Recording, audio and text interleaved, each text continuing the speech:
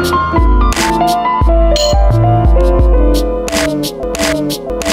what is going on, guys? In this video, I'm doing a review of the ASUS RT-AC68U dual band router. Now, this router does support 2.4 GHz and 5 GHz signal with support of 802.11a, b, g, n, and AC signal. It does also feature a dual core processor inside, but I'm not sure what type. It has 128 megabytes of internal storage and 256 megabytes of DDR3 RAM. Now, that dual core processor is meant for better responsiveness and for better file management through the USB ports, which I'll be explaining very shortly. Now, keep in mind this is a fairly large router, but I don't mind because the performance is absolutely amazing. But in terms of just general appearance, it is a very attractive looking device. Now, in terms of theoretical speeds, on the 2.4 GHz signal, you could reach theoretical speeds of 600 megabits per second. And on the 5 GHz signal, you can reach theoretical speeds of 1300 megabits per second. Of course, you'll never be able to reach those two types of speeds, but it is theoretical speeds. Do keep in mind that generally though, the performance is really overkill for this router, but I actually find it to be a good thing for the price tag because it's future-proofing my home network. Now, on the front of the router, we have some LED notificator lights. Now, the first four on the left indicate how many devices are physically connected through a gigabit port at the back. That E-looking mark is your internet connection if you have an internet plugged in. Then you have USB 3.0 and 2.0 ports for file management, which I'll be discussing later on. But keep in mind that the USB 3.0 port is overkill. I never use or accomplish any USB 3.0 speeds on this router. And of course, you have 2.4 and 5 GHz signal letting you know that they're both active and working, and the power LED light letting you know that it's actually powered on. And over on the right side, we actually have two buttons. One is a WPS button and one is the button to turn Wi-Fi on and off, which is very convenient instead of having to go into the router settings through the 192.168 page, which can be kind of annoying. And over on the back, we have a lot of ports that correspond to those LED lights I demonstrated. You have the 4 gigabit ports to connect your computer and laptop, other devices. This LED light I'll talk about shortly. You have the internet connection where you plug in your modem for internet, USB 3.0 and 2.0 ports, a power button, and just below it where the power is plugged in, and a reset button on the top left to data factory reset the router. Now, the LED light basically turns on the LED light on and off at the back, the ASUS light, which looks pretty cool, but is actually pretty pointless. The problem with turning it off is that it actually turns off the LED lights at the front, so I personally recommend, or I personally choose rather, to leave it on all the time. Getting a wider view of the back, you'll notice that there's a lot of ventilation space at the back and just some at the top near the antennae, which isn't a major deal considering that the router stays relatively cool. But the problem is it's not designed to sit horizontally. Now, you can flip the antennae up, which isn't a major deal, but when you have all your Ethernet connection wires plugged in at the back, the router tends to sit on top of them. And then of course you can't plug in a USB stick or any USB device at the back because again the router will be sitting on top of it. So you can get away with sitting it on its horizontal side, but it's not designed to do that, which might be a little bit unfortunate for people with very minimal space. So right now I'm easily 120 feet away from the router. There's a lot of walls in between. I just want to demonstrate that I'm actually still able to get signal on my smartphone. It's just barely there, but hey, I'm still getting signal, and yes, I can browse the web. And of course, as you would expect, browsing the web is a little bit slow, but considering that the range and how many walls are in between, again, 120 feet easy is the distance of what I'm at. I'm impressed I'm still even able to connect to the wireless router, let alone connecting to the internet and loading some web pages. So besides being a great router in terms of wireless signal and just the amount of ports available on it, the software is actually one of the most fundamental things about this router. The amount of customization you have here is ridiculous. Now, if anytime you see anything blurred out, it's because I have sensitive data there that I don't want to share, so just don't pay any attention to it. So what you're seeing now is the primary page of when you log into the router's settings. Here you're able to see how many devices are connected. So right now, in my own home network, I have 4 devices connected to the router. And of course, I have one of 2 USB ports plugged in. It's a USB stick, and I'll get into that a little bit later on. And over here on system status, I have quick status and ability to change the wireless passwords just very quickly, just for quick access. Now I'm going to go through some of these options very quickly because there's way too many to go through and it could take well over an hour. But generally the interface is designed so that if you're an advanced user of networking or if you're a beginner, you can basically follow along with pretty much whatever is available. It's designed so that anyone can use this router and configure it. So we'll go over to guest network, which basically allows you to enable a guest account.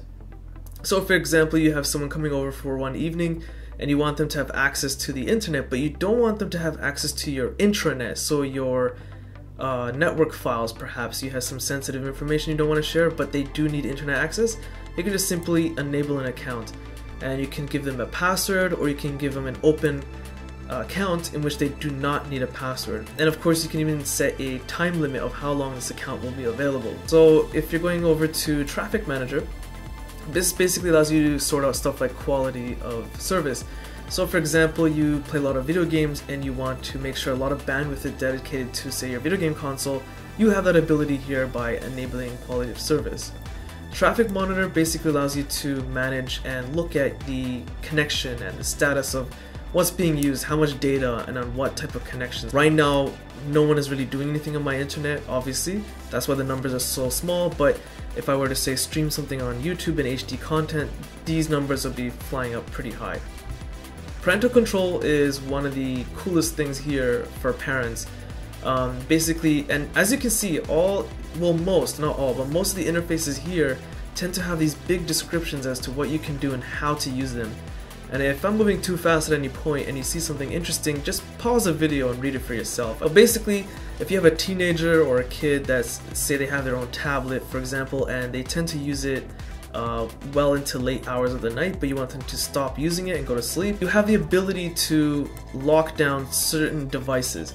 As long as you get the MAC address, which is fairly simple, as long as you can do that, you can actually manage what time they'll have access to the internet and what time it will turn off. Of course, USB application is where ASUS puts a lot of emphasis on this router in terms of the software. AI disk basically allows you to share stuff through a USB stick. I already have one configured, and they give you like a temporary IP address which you can use to access that information. So for example, I have a USB stick plugged in right now, so if I were to click this link in a new tab, there's my 4 GB USB stick, and if I open it, I have some folders in here. So here's something very important to keep in mind about using the FTP and USB sticks and keeping data and sharing it, is that I have the USB stick here, which is 4 GB, and if I click it, I'm now in the root directory of the USB stick.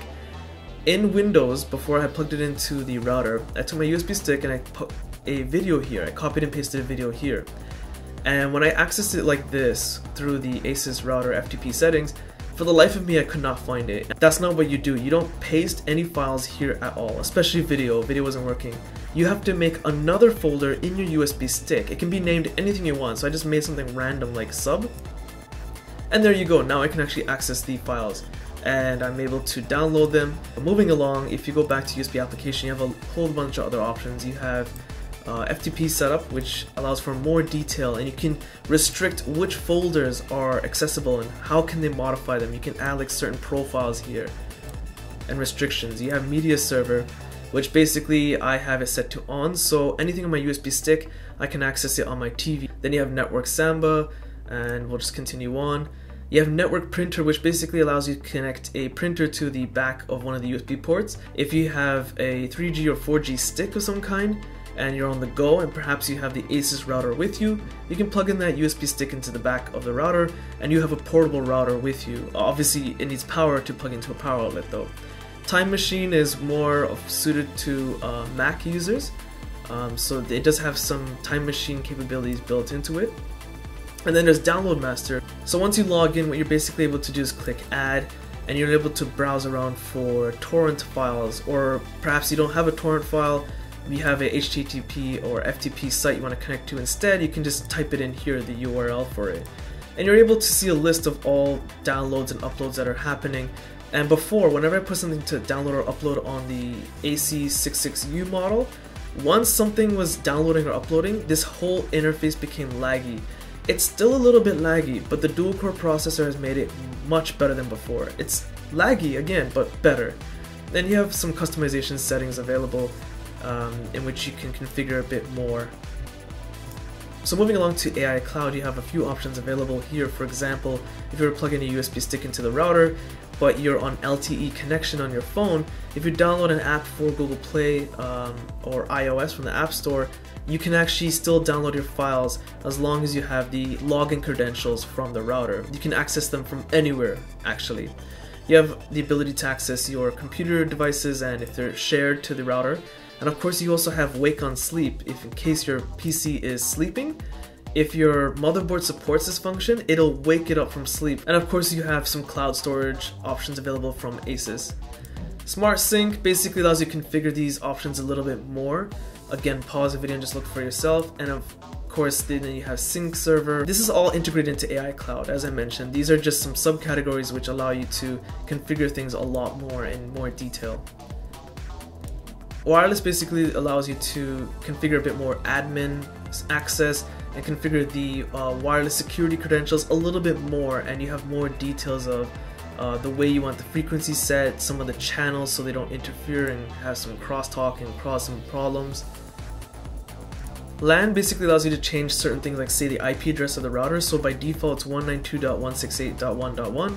You want to change it, you have the ability to do it here under LAN and LAN IP. You can configure your dhcp server, the route, and a whole bunch of other stuff. Again, I'm just gonna skip through this a little bit quickly. Then you have also stuff like WAN, which you can configure, say, DNS. You have the ability to set up a dual WAN in case there is a fault. You can go to like a backup option available.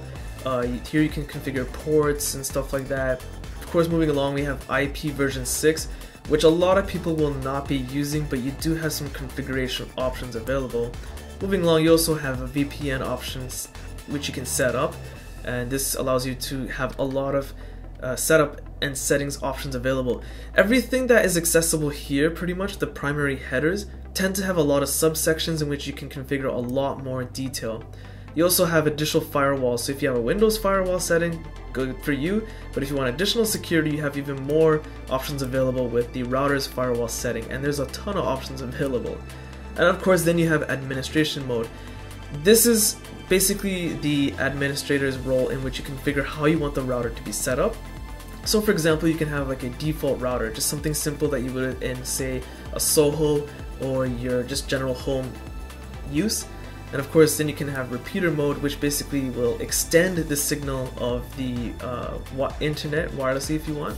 And of course access point extends the internet's connection, but via a wired connection instead of a wireless one. So if you have a couple of ASUS routers, they do tend to have these options available. If the ASUS router is new enough, or if you update your software, you can actually have them communicate with each other and extend your signal by a huge amount. Then of course you can go over to system, in which you can change your administrator password and so on, with the more specific details like your time zone and software updates, which you can download directly into the router or download it onto a storage device and then upload it from there. And of course you can data factor reset or save your current settings, which is always neat to have in case you have to reset the router. You can load it back up. Switching over to system log, it's just your basic log files. Basically you can look for any type of details in case you're looking for a specific error of some kind, or perhaps you're looking to see which type of device is connected. You have the ability to see it here. And of course lastly, we have network tools, which is just basically, you know, trying to make sure that everything's working okay. And as I mentioned before, you have wake-on-lan, which basically allows you to wake up your computer if it's sleeping, again, if the motherboard supports it. So that's my review of the ASUS RT-AC68U wireless router. Now I do want to mention one thing that I'm not going to list as a con, is that the $200 price tag Canadian dollars is pretty expensive, but I'm not listing it as a con because this router is worth every penny, but the average person cannot afford that. What I do recommend is, if you're looking for something cheaper, get the ASUS RT-AC68U, which is one model below this one. The name is similar, so I'll just put a link to the review of that router in the video description for your easy access. This router is one of the most responsive you can get on the market because it has a dual-core processor built inside. It has 2 USB ports. Now I want to keep one thing clear, I have no idea what kind of capacity USB stick you can use or external hard drive, if it will even work at all. It depends on how big the storage is and how many files you have on the storage. You can manage your files internally on your network through the USB stick, or you can manage your computer files or USB stick files on the go on your mobile device like your smartphone or tablet. Now the range is definitely there. After all those walls I had to send the signal through, after all that distance I had demonstrated for you guys outside, the range is insane on this router. The speed is not an exception either. Now I have the router one floor above my smart TV, and my smart TV is connected wirelessly to the network. Now I'm streaming HD content from my computer to the smart TV, and I'm able to fast forward, pause, rewind instantly. You would think that I'm actually playing content through the USB stick plugged in directly to the TV. So that's my review of the ASUS RT-AC68U, which is a mouthful and is a definitely worth checking out router if you can afford it. And if you guys found this video useful, be sure to check out my Facebook, Google+, Twitter links in the video description. Hit the like button, it does help. Subscribe, and thanks for watching.